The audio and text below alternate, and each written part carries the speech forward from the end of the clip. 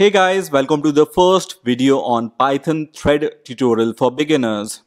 In this video, I'm going to give you a brief introduction about threads. So first of all, what is a thread? So a thread is an individual and separate unit of execution that is the part of a process. Now what is a process? A process is simply a running program. So for example, if you run a browser, it's a process. If you run a video game, it's a process.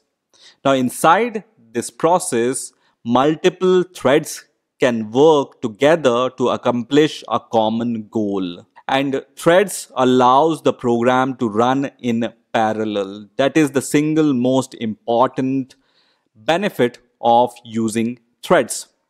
So let me give you an example. So when you play a video game, it has to handle few tasks. For example, it has to handle the graphics and the user interface. And if you are playing the multiplayer game, it has to handle the networking. And all those things it has to handle in parallel because it has to remain responsive at all the times. So how does this video game handles those parallel tasks? The simple answer is threads. It can assign one thread for graphics, one thread for user interface, and other thread for networking. So by using threads, the video game can always remain responsive and it can run the task in a parallel way. Now let me explain threads using this diagram. So you can see this whole blue box here is a process and the threads exists inside this process. So in this process, you can see three threads. Now inside those threads, you can see there is a code and local variable.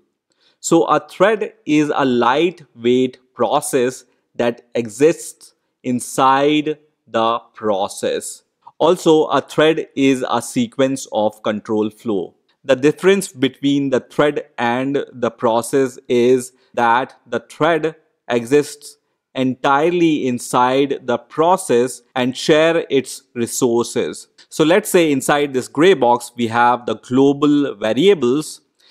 Each thread will be able to share those global variables, and in addition each thread can have its own local variables and its own control flow to work with those local and global variables. Now a single process may have multiple threads of execution. And as I already said, that threads are useful when an application wants to perform many concurrent tasks on a shared data. Now let me give you one more example. So think about a browser. It has to handle the landing pages or the animations, or if you want to open multiple websites on different tabs and you want to run video in one tab and if you want to do another task in other tab, most of the time the browser always remains responsive and the browser can handle multiple tasks at the same time. So it uses threads to always remain responsive. Now there are two different kinds of threads. One is a kernel thread and other is a user space thread or a user thread. Now kernel threads are the part of operating system, while user space threads are not implemented in kernel. The user space threads can be seen as an extension of function concepts in programming languages. Now each process have at least one thread and that is the main thread. So if you don't even create a thread inside a process, it has at least one thread and that is process itself.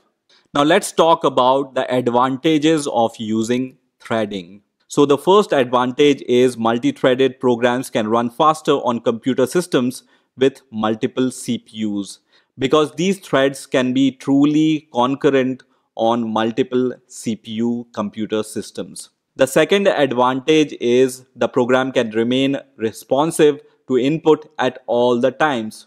This is true both for single and multiple CPU computer systems. Now the third advantage is threading allows to do something else while a thread is waiting for a IO task or any other task to complete.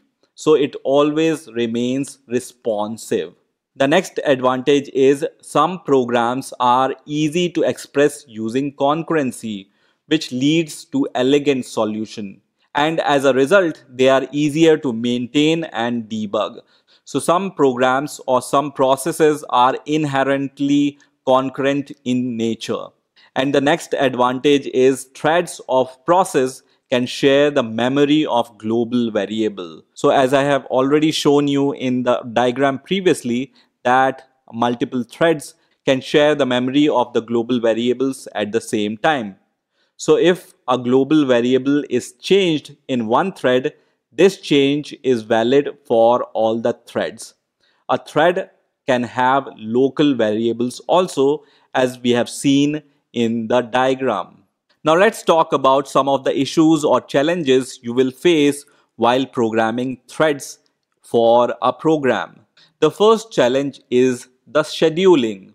So to execute a threaded program, it must rapidly switch between threads. So a program should be able to switch between threads efficiently and conveniently.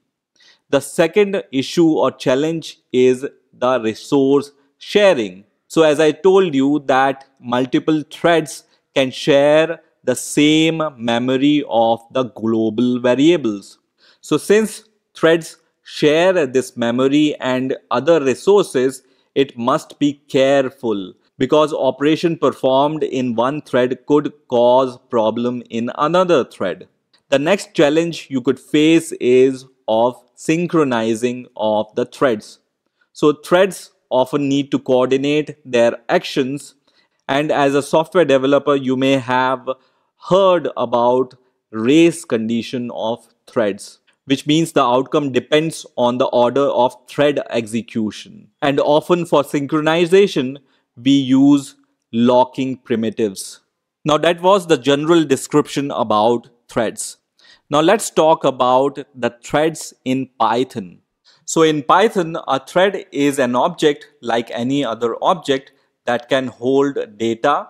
This object can also be used to run with methods. The object also can be stored in the data structures, and this object can also be passed as a parameters to the methods.